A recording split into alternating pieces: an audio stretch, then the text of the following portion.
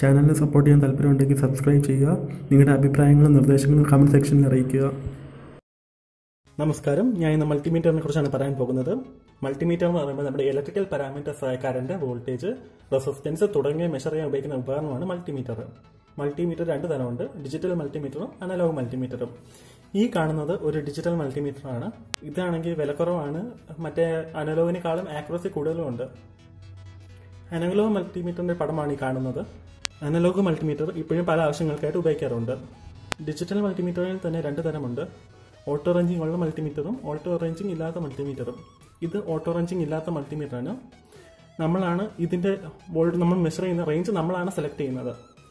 പക്ഷെ auto ranging ഉള്ള multimeter ആണെങ്കിൽ റേഞ്ച് അത് തന്നെ സെലക്ട് ചെയ്യും. അപ്പോൾ ഓട്ടോ റേഞ്ചിങ് ഉള്ള മൾട്ടിമീറ്റർ ആണെങ്കിൽ ഇത് വോൾട്ടേജ് മെഷർ ചെയ്യാനായിട്ട് ഒറ്റൊരു വി എന്ന് പറഞ്ഞ ഒറ്റൊരു ഓപ്ഷനേ കാണത്തുള്ളൂ. ഓട്ടോ റേഞ്ചിങ് ഇല്ലാത്ത മൾട്ടിമീറ്ററിനകത്ത് ഇതേപോലെ നമ്മൾ ഇതിന്റെ റേഞ്ച് കാണിച്ചിരിക്കും. എന്നിട്ട് നമ്മൾ മെഷർ ചെയ്യുന്ന റേഞ്ച് ഏകദേശം അറിഞ്ഞിരിക്കണം. ആ റേഞ്ച് സെലക്ട് ചെയ്താണ് നമ്മൾ ഓട്ടോ റേഞ്ചിങ് ഇല്ലാത്ത മൾട്ടിമീറ്ററിനകത്ത് മെഷർ ചെയ്യുന്നത്. ഓട്ടോ റേഞ്ചിങ് ഉള്ള മൾട്ടിമീറ്റർ ആണെങ്കിൽ അതിനകത്ത് റേഞ്ച് സെലക്ട് ചെയ്യേണ്ട ആവശ്യമില്ല. വോൾട്ടേജ് എന്ന് പറഞ്ഞ ഓപ്ഷനെ സെലക്ട് ചെയ്യുമ്പോൾ തന്നെ അതിന്റെ റേഞ്ച് ഓട്ടോമാറ്റിക്കലി അത് കണ്ടുപിടിച്ചോളൂ. പക്ഷേ ഓട്ടോ റേഞ്ചിങ് ഇല്ലാത്ത മൾട്ടിമീറ്ററിനകത്ത് നമ്മൾ റേഞ്ച് സെലക്ട് ചെയ്യേണ്ട ആവശ്യമുണ്ട്.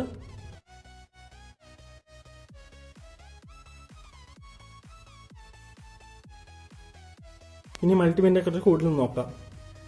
അപ്പോൾ ഈ കാണുന്നതാണ് നമ്മുടെ മൾട്ടിമീറ്റർ. ഇതിനകത്ത് ഓട്ടോ റേഞ്ചിങ് ഇല്ലാത്ത മൾട്ടിമീറ്റർ ആണ്. അപ്പോൾ ഇതിൻ്റെ കൂടെ രണ്ട് പ്രോബ് ഉണ്ട്. ഇവിടെ 3 പോർട്ട് നിങ്ങൾക്ക് കാണാൻ പറ്റും. ഈ ബ്ലാക്ക് പ്രോബ് എപ്പോഴും കോമണിനകത്തായിരിക്കണം കണക്ട് ചെയ്യേണ്ടത്. റെഡ് പ്രോബ് ആണെങ്കിൽ കറന്റ് ഒഴികെയുള്ള ബാക്കി എല്ലാ മെഷർമെന്റിനും ഇവിടെ കണക്ട് ചെയ്യണം. കറന്റ് മെഷർ ചെയ്യുവാണെങ്കിൽ ഇങ്ങോട്ട് മാറ്റി കണക്ട് ചെയ്യണം. ഇവിടെ ഇതിനകത്ത് മെഷർ ചെയ്യാൻ പറ്റുന്ന മാക്സിമം റേഞ്ച് നിങ്ങൾക്ക് ഇവിടെ കാണാൻ പറ്റും. ആദ്യമേ നമുക്കുള്ള മെഷർമെന്റ് ആണ് വോൾട്ടേജ് മെഷർമെന്റ്. ഇത് AC വോൾട്ടേജ് മെഷർമെന്റ് ആണ്. അതാണ് ഈ ചിഹ്നം കാണിച്ചിരിക്കുന്നത്. മാക്സിമം 750 വോൾട്ടേജ് വരെ മെഷർ ചെയ്യാൻ പറ്റുമെന്നാണ് ഇതിനകത്ത് പറയുന്നത്. പക്ഷേ ഇത് 200 രൂപയുടെ ഒരു മൾട്ടിമീറ്റർ ആണ്. എനിക്ക് അത്രയ്ക്ക് വിശ്വാസമില്ല. അതുകാരണം ഞാൻ നോക്കിയിട്ടില്ല ഇതുവരെ. അപ്പോൾ വോൾട്ടേജ് മെഷർ ചെയ്യുമ്പോൾ ആദ്യമേ നമ്മൾ മാക്സിമം റേഞ്ച് സെലക്ട് ചെയ്തിടുക. എന്നിട്ട് ഇത് നമ്മുടെ വീട്ടിലെ സ്വിച്ച് ബോർഡാണെന്ന് വെക്കുക. ആ സ്വിച്ച് ബോർഡിനകത്തോട്ട് പാരലായിട്ട് നമ്മൾ കണക്ട് ചെയ്യുക. അപ്പോൾ നമുക്ക് ആ വോൾട്ടേജ് റീഡിങ് കിട്ടും. ഓട്ടോ റേഞ്ചിങ് ഇല്ലാത്ത മൾട്ടിമീറ്റർ ആയതുകൊണ്ട് ആദ്യം നമ്മൾ ചെയ്യേണ്ടതെന്ന് വെച്ചാൽ ഹയസ്റ്റ് റേഞ്ചിനകത്ത് സെലക്ട് ചെയ്യുക. ഇപ്പോൾ AC വോൾട്ടേജ് വെച്ച് മെഷർ ചെയ്യാനുള്ള ഹയസ്റ്റ് വോൾട്ടേജ് 750 ആണ്. അപ്പോൾ അതിനകത്ത് സെലക്ട് ചെയ്യുക. എന്നിട്ട് നമ്മൾ ഏത് പോയിന്റ് ആണെന്ന് വെച്ചാൽ അതിനകത്തോട്ട് കണക്ട് ചെയ്യുക. അപ്പോൾ ആ പോയിന്റിനകത്തുള്ള ഏകദേശം അടുത്തുള്ള വാല്യൂ അതിനകത്ത് കാണിക്കും. എന്നിട്ട് ഇപ്പോൾ നമ്മുടെ ഈ റേഞ്ച് 200 കുറവാണെങ്കിൽ നമ്മൾ 200-നകത്തോട്ട് സെലക്ട് ചെയ്യുക. അപ്പോൾ നമുക്ക് കറക്റ്റ് ആയിട്ടുള്ള മെഷർമെന്റ് കിട്ടും. ഇപ്പൊ നമ്മൾ 200 ഇട്ടിട്ട് ഒരു വോൾട്ടേജ് മെഷർ ചെയ്യുക. 200 കൂടുതലാണെങ്കിൽ ഇതിനകത്ത് 1 മാത്രമേ കാണിക്കത്തുള്ളൂ. എന്ന് വെച്ചാൽ നമ്മുടെ ഈ 200-ന്റെ റേഞ്ചിന് അപ്പുറത്തായതുകൊണ്ട് 1 മാത്രമേ കാണിക്കത്തുള്ളൂ. അപ്പോൾ ഒന്നുകൂടെ പറയാം. ആദ്യമേ നമ്മൾ ഹയസ്റ്റ് റേഞ്ച് സെലക്ട് ചെയ്യുക. അത് കഴിഞ്ഞിട്ട് നമ്മൾ ഏത് മെഷർമെന്റ് ആണ് മെഷർ ചെയ്യാനുള്ളത് ആ പോയിന്റിന് പാരലായിട്ട് കണക്ട് ചെയ്യുക. ഇതിപ്പോ നമ്മുടെ വീട്ടിലെ പ്ലഗ് പോയിന്റ് ആണ്, അതിന് പാരലായിട്ട് കണക്ട് ചെയ്യുക. പക്ഷെ ഞാൻ AC വോൾട്ടേജ് ഒന്നും ഇത് വെച്ച് മെഷർ ചെയ്യണമെന്ന് എനിക്ക് തോന്നുന്നില്ല. കാരണം 200 രൂപയാണ്. എന്തെങ്കിലും പ്രശ്നം വന്നാലും അറിയാൻ ഞാൻ നോക്കിയിട്ടില്ല. നിങ്ങൾക്ക് വേണമെങ്കിൽ നോക്കാം. പക്ഷെ എനിക്കൊരു ഉത്തരവാദിത്വവും ഇല്ല. പിന്നെ ഇപ്പൊ നമ്മൾ മെഷർ ചെയ്ത വോൾട്ടേജ് ഇപ്പൊ ഇതിനകത്ത് 130 കാണിച്ചെങ്കിൽ നമ്മൾ ഈ റേഞ്ചിനകത്ത് 200 എന്ന് പറയുന്ന റേഞ്ചിനകത്തോട്ട് സെലക്ട് ചെയ്യും. എന്നിട്ട് ഒന്നുകൂടെ മെഷർ ചെയ്യുമ്പോൾ അപ്പൊ നമുക്ക് ആക്യുറേറ്റ് ആയിട്ടുള്ള ഒരു വാല്യൂ കിട്ടും. ഇപ്പൊ നമ്മൾ 200-നകത്ത് ഇട്ട മെഷർമെന്റ് തുടങ്ങിയെന്ന് വെക്കുക. അപ്പൊ നമ്മുടെ മെഷർ ചെയ്ത വാല്യൂ ഏകദേശം 500 വോൾട്ട് ഉണ്ടെന്ന് വെക്കുക. അപ്പോൾ ഇതിനകത്ത് 1 മാത്രമേ കാണിക്കത്തുള്ളൂ. കാരണം ഇതിന്റെ റേഞ്ചിന് അപ്പുറമായതുകൊണ്ടാണ് 1 കാണിക്കുന്നത്. അപ്പോൾ എപ്പോഴും ഹയസ്റ്റ് റേഞ്ചിൽ തുടങ്ങിയിട്ട് ലോവസ്റ്റ് റേഞ്ചിനോട്ട് പോവുക. ഏത് കമ്പോണന്റിന്റെ അക്രോസ് ആയിട്ടുള്ള വോൾട്ടേജ് ആണ് മെഷർ ചെയ്യേണ്ടത് അതിന് പാരലായിട്ട് വേണം മൾട്ടിമീറ്റർ കണക്ട് ചെയ്യാൻ. ഇനിയുള്ളത് കറന്റ് മെഷർമെന്റ് ആണ്. അപ്പോൾ നമ്മൾ ഹയസ്റ്റ് റേഞ്ചിനകത്തോട്ട് സെലക്ട് ചെയ്യുക. കറന്റ് മെഷർ ചെയ്യുമ്പോൾ എപ്പോഴും റെഡ് പ്രോബ് ഇവിടെ വേണം കണക്ട് ചെയ്യാനായിട്ട്. കറന്റ് മെഷർ ചെയ്യുമ്പോൾ മൾട്ടിമീറ്റർ എപ്പോഴും സർക്യൂട്ടിന് സീരീസ് ആയിട്ട് വേണം കണക്ട് ചെയ്യാനായിട്ട്. കൂടാതെ മൾട്ടിമീറ്ററിന്റെ ചുവന്ന പ്രോബ് പോസിറ്റീവിലും കറുത്ത പ്രോബ് നെഗറ്റീവിലും വേണം കണക്ട് ചെയ്യാൻ. അപ്പോൾ ഉദാഹരണത്തിന് ഞാൻ ഇവിടെ വേണമെങ്കിൽ ഒരു സർക്യൂട്ട് ഡയഗ്രം കാണിച്ചിട്ടുണ്ട്. അപ്പോൾ നമുക്ക് ഇതൊരു റെസിസ്റ്ററാണ്. ഇതിനകത്തോടെ പോകുന്ന കറണ്ട് മെഷർ ചെയ്യുന്ന വെക്കുക. അപ്പോൾ മൾട്ടിമീറ്റർ എപ്പോഴും ഈ ഒരു രീതി വേണം കണക്ട് ചെയ്യാനായിട്ട്.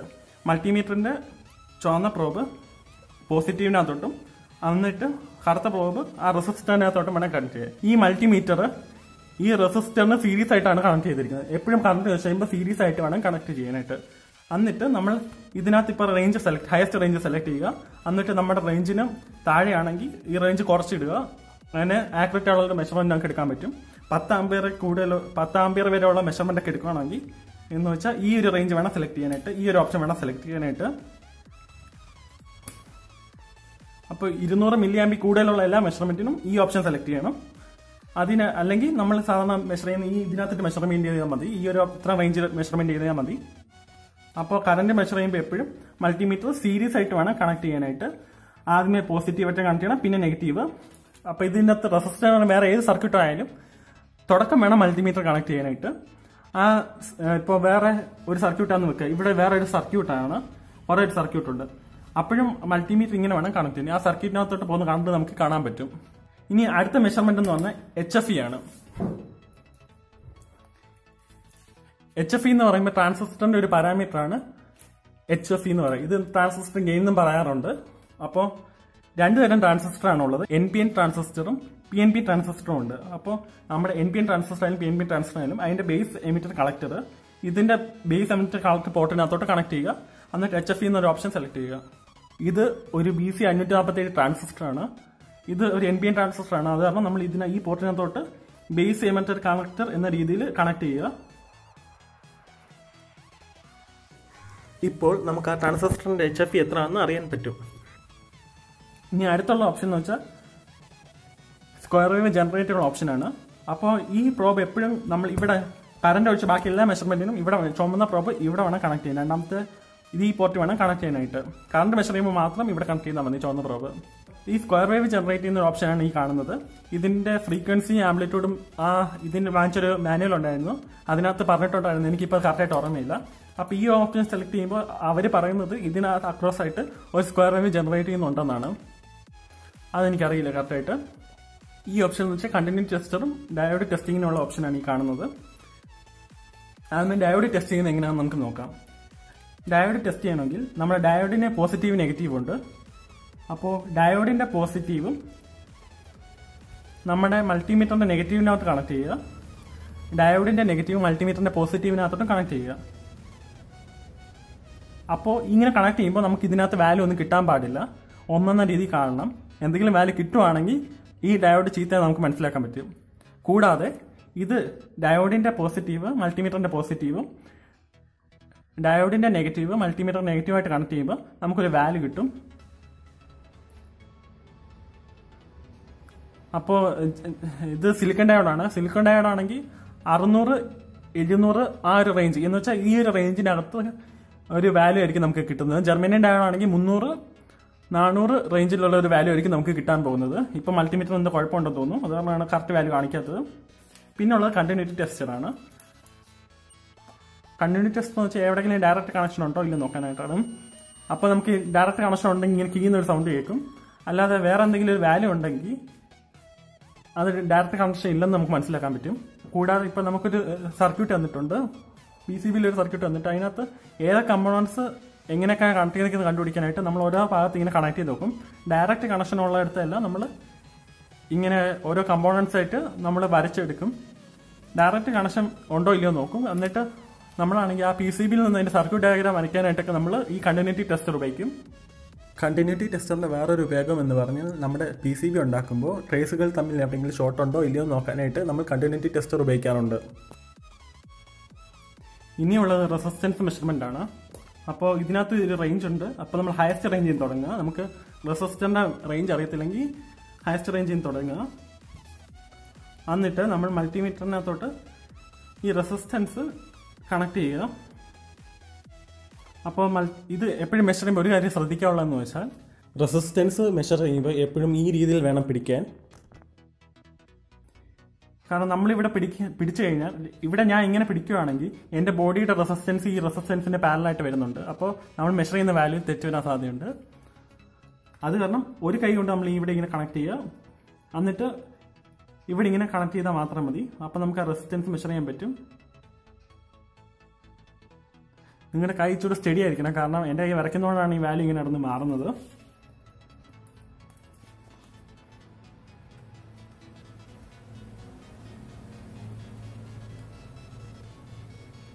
അപ്പോൾ 260,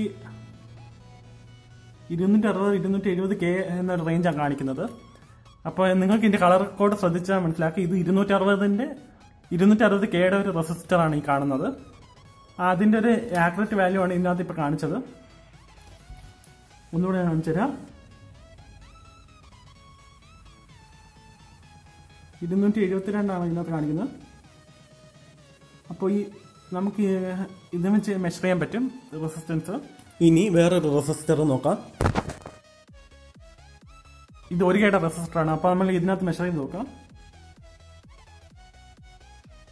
കണ്ടു, 1 കെ കാണിക്കുന്നുണ്ട്. പക്ഷെ ഇതിന്റെ റേഞ്ചിൽ വളരെ കുറവായതുകൊണ്ട് നമ്മൾ തൊട്ടടുത്തതിനകത്തോട്ടിടും. അപ്പോൾ 1 കെ കറക്റ്റായിട്ട് കാണിക്കുന്നുണ്ട്. പക്ഷെ ഇച്ചിരി ആക്യുറേറ്റ് ആയിട്ട് മെഷർ ചെയ്യണമെങ്കിൽ നമ്മൾ 20 കെയിലോട്ട് മെഷർ ചെയ്യും. 20 കെയിൽ റേഞ്ചിനകത്തോട്ട് നമ്മൾ സെലക്ട് ചെയ്യും, എന്നിട്ട് മെഷർ ചെയ്യും. അപ്പോൾ ഏകദേശം 1 കെയുടെ അടുത്ത് വരുന്ന ഒരു വാല്യൂ ആണ്. 0.9 കെ ആണ്. ആക്യുറേറ്റ് ഉള്ള വാല്യൂ 0.99 കെ ആണ്.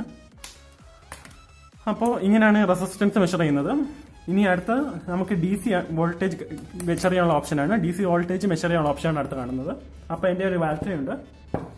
അപ്പോൾ ഇത് 9 വോൾട്ടിന്റെ ബാറ്ററിയാണ്. അത് കാരണം എനിക്ക് അതിന്റെ റേഞ്ച് ഏകദേശം 20 സെലക്ട് ചെയ്താൽ മതി. റേഞ്ച് അറിയാമെങ്കിൽ നമ്മൾ അതിനടുത്ത് വരുന്ന റേഞ്ച് സെലക്ട് ചെയ്യുക. റേഞ്ച് അറിയത്തില്ലെങ്കിൽ ഹയസ്റ്റ് റേഞ്ചിൽ നിന്ന് തുടങ്ങുക. അപ്പോൾ ബാറ്ററി ഒക്കെ എന്തായാലും ഒരു 20 വോൾട്ടിൽ താഴെ വരത്തുള്ളൂ. അപ്പോൾ ഇതിനകത്ത് 9 വോൾട്ടിന്റെ ബാറ്ററി ആയിരുന്നു. ഇനി 6.2 വോൾട്ട് ബാക്കിയുണ്ട് ഇതിനകത്ത്.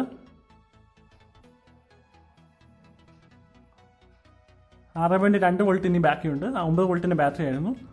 ഏത് കമ്പോണന്റിന്റെ അക്രോസ് ആയിട്ടുള്ള വോൾട്ടേജ് ആണ് മെഷർ ചെയ്യേണ്ടത്, ആ കമ്പോണന്റിന് പാരലായിട്ട് വേണം മൾട്ടിമീറ്റർ കണക്ട് ചെയ്യാൻ.